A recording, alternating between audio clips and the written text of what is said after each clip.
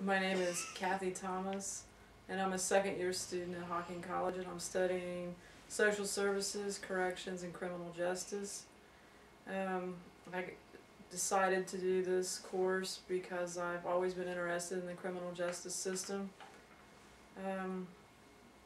My hobbies and interests is I like the outdoors, I like being with friends and family.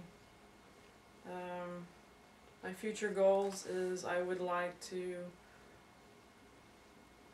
get my master's degree in psychology and counseling and possibly work with people with post-traumatic stress disorder. My fear of public speaking is saying something totally stupid. Other things that might make me interesting to others is I like to laugh and have a good time.